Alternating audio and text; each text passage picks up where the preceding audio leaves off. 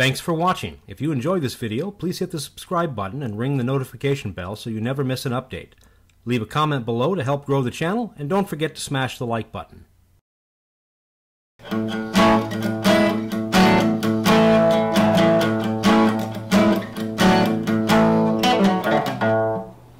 Okay, lecture 87, transverse waves on a string, hence the guitar. We'll come back to the guitar a little bit later, but let's talk about waves on a string. So, for starters, what does transverse wave mean? Well, there are generally two types of waves, transverse waves and longitudinal waves. Longitudinal waves, the motion is in the direction of the wave velocity, and that's what we'll study when we look at sound waves, for example. Transverse waves, the motion is perpendicular to the direction of the velocity. So if the wave velocity is, say, this way, the motion of the wave is going up and down like this, you see? So lots of waves are transverse waves, water waves, for example, the waves on the guitar, waves on a string in general. Light waves are transverse waves, okay? So here's the setup. If I have a string tied to a wall, it's very, very far away, okay? And it'll be tethered here as well. If I were to pluck this string, I could get a little wave bump, or a wave pulse, which is traveling in this direction, so with speed v, okay? You can kind of imagine that, right?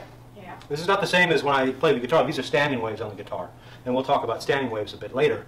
But yeah, this is a traveling wave. You just wiggle the string up and down briefly, right? You get a little jerk on it, right? It'll send a little pulse down the string, okay?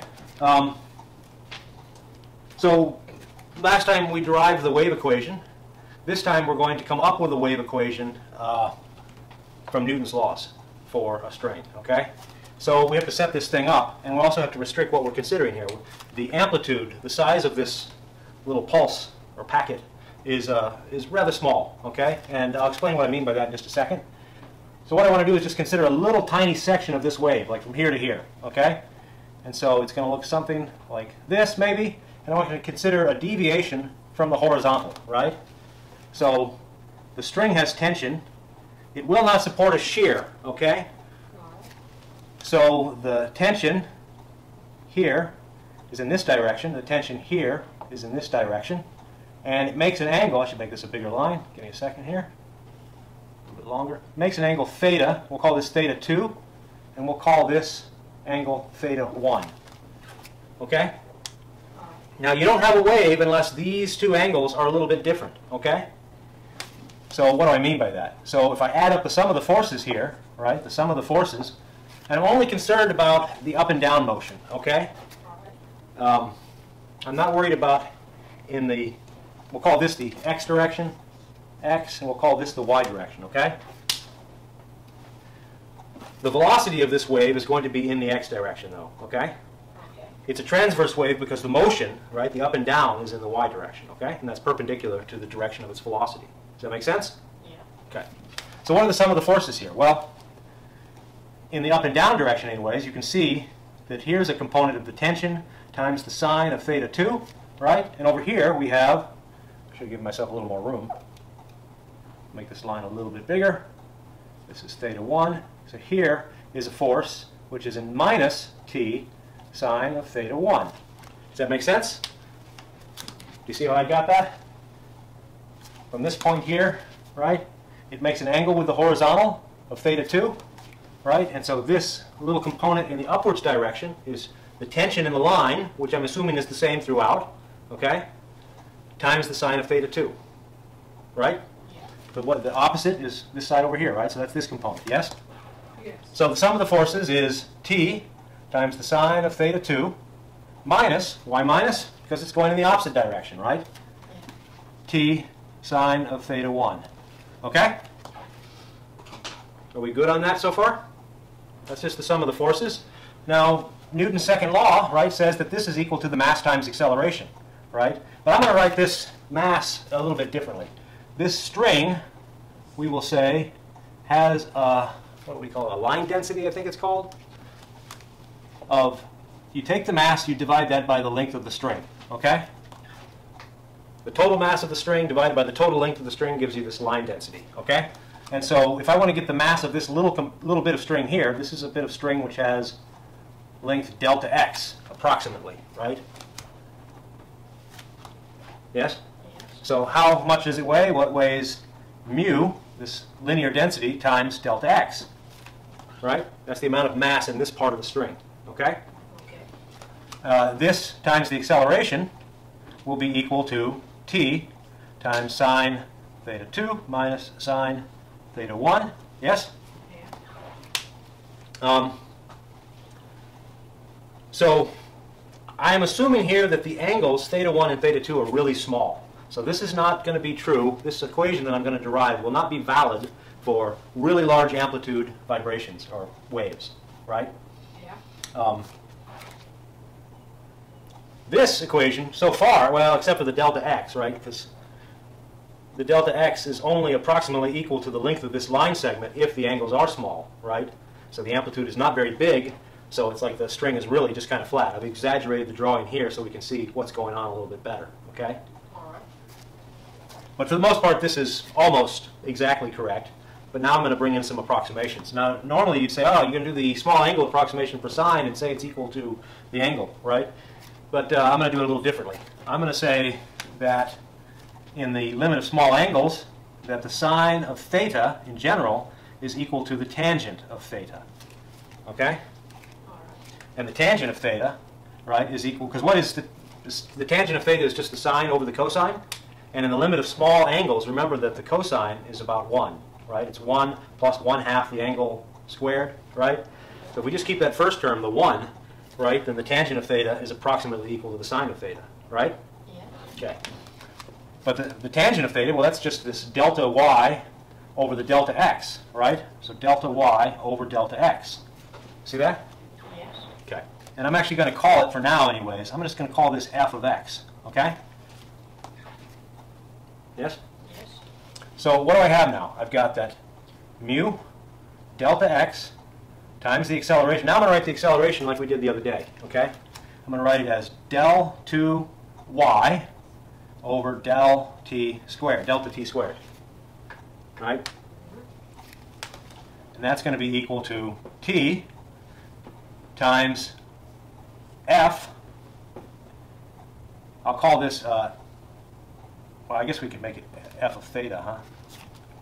F of theta, I guess. F of theta 2 minus f of theta 1. But that's really just t times delta f. Yes? You see that? Yes.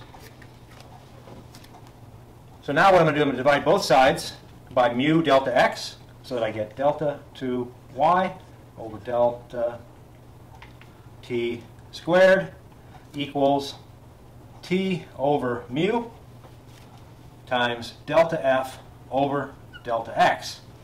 But this is just t over mu times delta y over delta x over delta x, right? So it's kind of the change in that. So this is, of course, the term that we wrote yesterday as del 2y over delta x squared. Okay? It's a funny notation. I can't find a perfect way to map it without using calculus. Okay? But it's the change in the gradient of, remember the gradient is like the grade of a road, right? So as you walk in the x direction, it goes up by some amount y, right? It's a change in the slope. So it's the rate of change of the slope, where the rate is with respect to the distance that you're traveling in this direction. Okay? If that makes sense. So here we have this. I can eliminate the stuff in the middle here so we can see that what we have and compare it with what we had yesterday, right? Where we said the general wave equation looks like this. Delta 2y over delta t squared is equal to velocity squared times delta 2y over delta x squared. And so we conclude then, right, that v squared is equal to t over mu, this line density or linear density.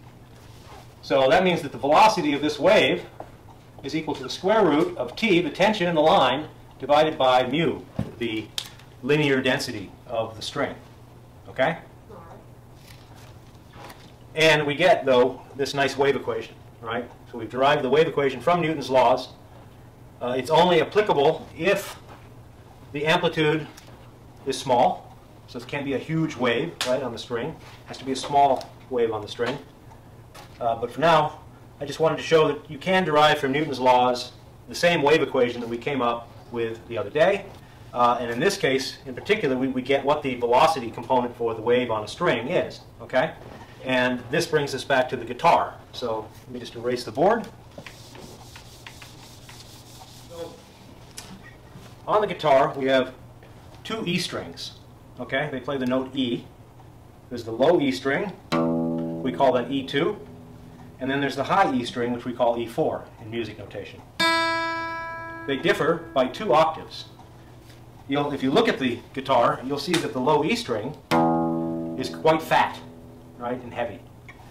The high E string, the E2, is very thin. Okay? So you can imagine that the linear density, the amount of mass per unit length in the fat string, is much bigger than the linear density in the high E string. Okay? Okay.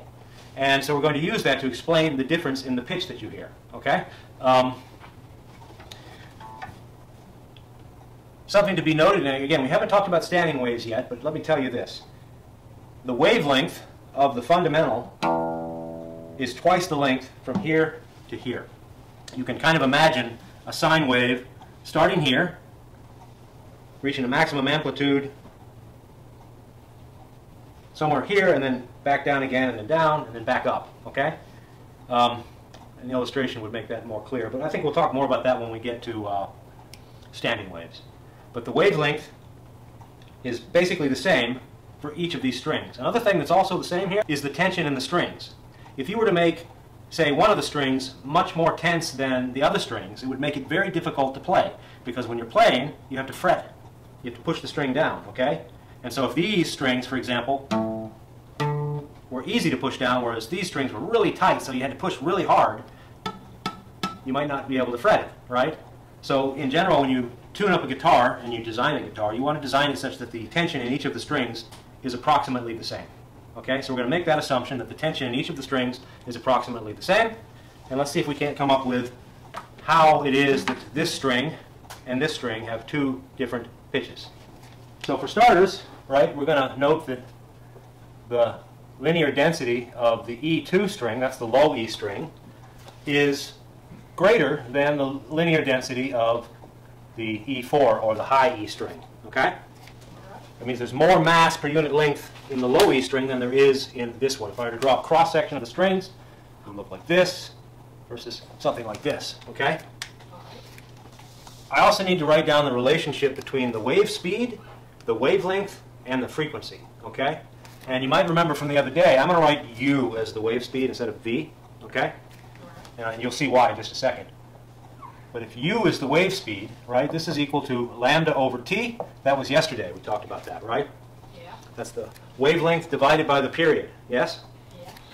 But 1 over the period can be written as nu. This is why I didn't want to write a V, because my nu's end up looking like my V's. Okay? This is called the frequency, and it's related to omega, which we saw yesterday, which is equal to 2 pi over this, the period. Okay? So this T is not the tension. I know that's confusing that we have a T up here, but this is the period T. Okay? So that means that we can write U as lambda times nu. Now why am I interested in nu? Well, because nu is the frequency, right, in hertz. Okay, so if you're familiar with piano or something like that, you might know, middle A is 440 hertz. Okay? We can characterize the sound, the pitch of these strings in frequency. Okay, so we would write that mu, or nu, E2 is equal to 82.41 hertz. That's the low E sound that you hear. Okay, nu of E4, 2 octaves higher, that's this number times 4, is 329.63 hertz. I guess we don't really need the decimal points there, but There, good enough, right? So these, notice that the higher pitch has a higher frequency. That means there are more oscillations per second, yes? Yeah. So you can kind of see how this might be related to the wave speed, right? So I want to use this equation, right? Mu E2 is greater than mu E4. And I want to use this equation for the wave velocity, but I'm going to write it as u here. U, right? So let's substitute in for mu, okay? So that's going to give me, I would square this, and that would give me t over mu, which means that I could solve for mu, and I would get that mu is equal to t over u squared, or v squared, right? Let's go ahead and square this over here, right? That squares everything here. And so now I have the wave speed in terms of the frequency squared, okay? So I can make that substitution in here, right? I'll replace u squared with lambda squared, nu squared. So this is equal to t over lambda squared, and then times 1 over nu squared, the frequency. You see that? Yeah. This, however, right, like I said, you want the tension on the guitar for each of the strings to be the same approximately. And the wavelength is set by the distance between the bridge and the neck, right, or the nut, they call it. So this ratio, t over lambda squared, is just a constant. We'll just call this c. So we'll call this c over nu squared. And that's mu. So that means that mu E2 is going to be some constant c over nu E2 squared. And that's greater than c over nu E4 squared. Well, the c's will cancel, right? Because they're the same constant. And then I can cross multiply this to get that mu E4 squared is greater than mu E2 squared. Which is what we kind of expected, right? So we've shown why it is. It's the reason that it's different is because of the difference in mu, right? The heavier gauge string, right, is going to have a lower frequency that it responds with when the wavelength and the tension is fixed. You see? Yeah. So that was kind of what I wanted to explain, coming from what we did for waves on strings, to show why it is that the two strings, despite being at the same tension and having the same wavelength, have different frequencies. It's because their wave speeds are different. And their wave speeds are different because their linear density is different. So you'll see that that's the case on all of the strings, the E, the A, the D, the G, the B, the E again, right? Is that each of those strings have a slightly different linear mass density, okay? And that's what makes them sound different. Any questions about that? And we'll come back to the guitar for other examples. I think when we talk about beats or beating and wave phenomenon, I'll use the guitar as an example there. As a way that people like to tune guitars based on beats, and you can hear it rather clearly there. I think that's all I've got on this one. Okay? Okay, that's it.